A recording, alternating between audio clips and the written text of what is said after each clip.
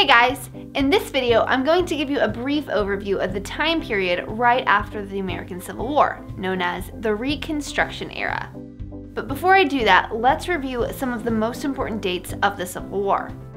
When studying history, it's absolutely crucial that you consider the context and events that surround whatever particular thing you're looking at. If you haven't already seen it, you should check out our video about the Civil War. Alright, we begin in 1860 with Abraham Lincoln's election as President of the United States.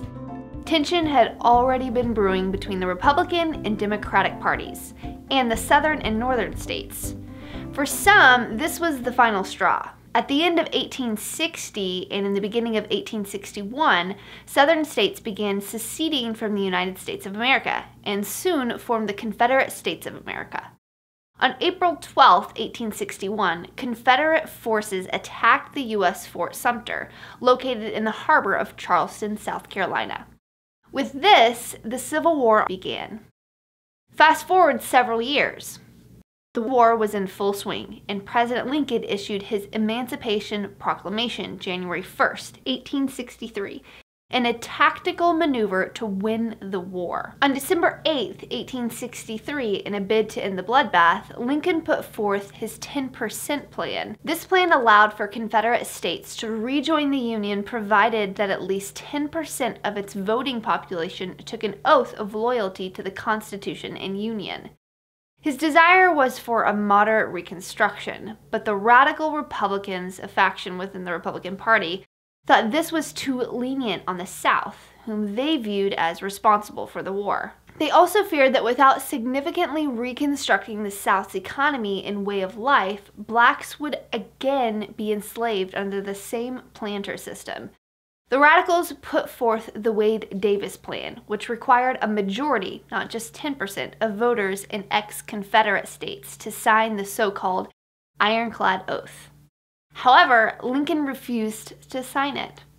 On April 9, 1865, Confederate General Robert E. Lee surrendered in Virginia. At this point, the Civil War was essentially over. But this is where Reconstruction begins, and we pick up our story. At the end of the war, the South was in shambles.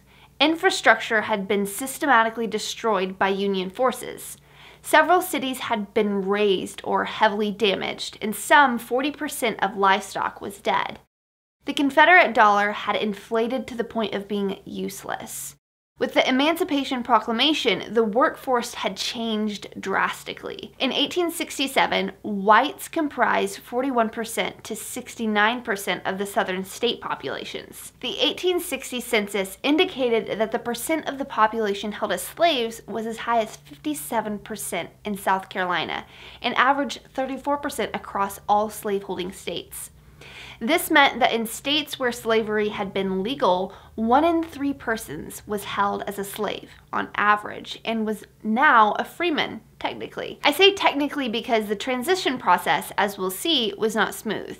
The entire population of the United States, both slave and free, numbered 8.3 million. There were 434,000 free people of color in 1860, 238,000 of whom owned slaves, according to the U.S. Census. As a result of the Civil War, an estimated 761,000 soldiers died, while some tens of thousands of slaves died. Some put the total death toll at over 1 million, meaning that 1 in every 8 or 9 persons in the entire United States died as a result of the Civil War. By 1865, Southern states have repealed secession and accepted the 13th Amendment, abolition of slavery. The rocky process of healing and reconciliation begins. On March 3, 1865, the Freedmen's Bureau was created by Lincoln and administered under the U.S. Army. This was a federal bureau designed to give support and assistance, including advising on labor contracts between freedmen and their former masters. It also was heavily involved in education, a crucial element of Reconstruction since many, if not most, slaves were actively prohibited from learning how to read and write. Literacy was a crucial element of political and societal integration. On April 14, 1865, President Lincoln was shot and died the next day. His vice president, Andrew Johnson, became president. Johnson took a softer, some would argue less effective approach to Reconstruction than Lincoln did, which upset the radical Republicans. Led by Charles Sumner and Thaddeus Stevens, the radicals in Congress decided to take things into their own hands, blocking the reincorporation of former Confederate states to Congress. Johnson also vetoed the renewal of the Freedmen's Bureau because he was opposed to federal support of such programs. Racism in the South had not gone away with emancipation and the end of the Confederacy. States began passing black codes which limited black freedoms. Fortunately, the federal Congress quickly noticed this and passed a civil rights bill, which Johnson promptly vetoed, stating that because 11 out of the 36 states had no federal representation, because they had not yet been fully reintegrated into the Union yet. It was a usurpation of state authority and did not belong in the Constitution. Then Congress passed a watered-down version of the Freedmen's Bureau, which Johnson again vetoed, but Congress was able to override his veto this time. Not only had the Southern workforce changed radically, but there was conflict and disagreement over how to incorporate newly freed blacks into the political arena and how or if to reincorporate former Confederates. Remember that this was a period of time when America was still a constitutional republic and less of a direct democracy.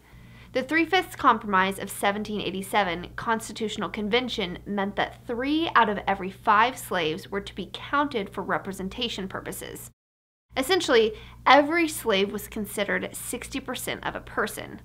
Slaveholders wanted slaves to be considered a full person in the population census because then their states would have more congressmen, which meant more power over the North.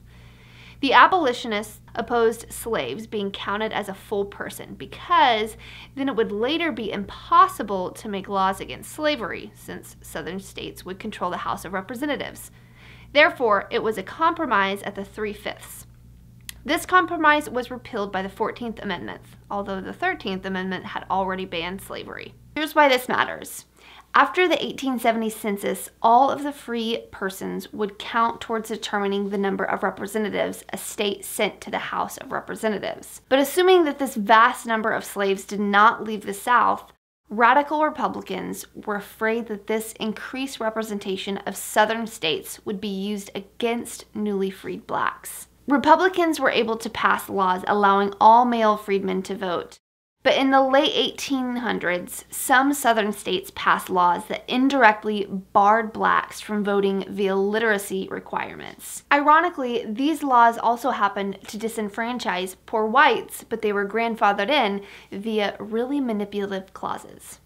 At this point, the fighting had moved from the battlefields and into the halls of government, often between members of the same side who disagreed on the degree to which something should be done. Eventually, the former Confederate states held constitutional conventions and gave black males the right to vote. But some former Confederates were prevented from voting as punishment for their deeds. This created a tension because those who argued that government ought to be based on the consent of the governed also argued that blacks should be able to vote, and some argued that former Confederates should not be allowed to vote. After a time, this simultaneous giving and taking away stance seemed contradictory and unrepublican. The presidential election of 1868 was between Ulysses S. Grant and Andrew Johnson. The Republicans ensured that Grant was elected, fearing that Johnson believed that Reconstruction was finished, while they did not believe it was. Grant's administration took a tougher line on civil rights, using federal troops regularly to protect voters and put down Ku Klux Klan violence. With new voting rights and the ability to hold office, blacks slowly began to hold political office, though still at less than proportional rates. Sadly, segregation extended into the church as well. Jefferson Davis, the president of the Confederate States of America, remarked that slavery was established by the decree of God Almighty. It is sanctioned in the Bible, in both Testaments, from Genesis to Revelations.